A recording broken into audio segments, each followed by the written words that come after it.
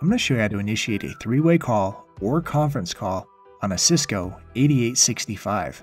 A three-way call allows for you to speak with two parties at the same time and essentially creates a mini conference call on your line. While on an active call, press the conference key to place the original call on hold. Dial the internal extension or external number of the party you wish to add to the call. Wait for the second party to answer, and then let them know that you'd like to add them to a three-way call. Press the conference key to merge both parties together.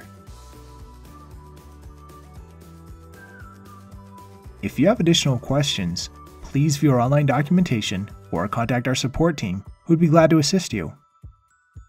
Also, don't forget to subscribe to our channel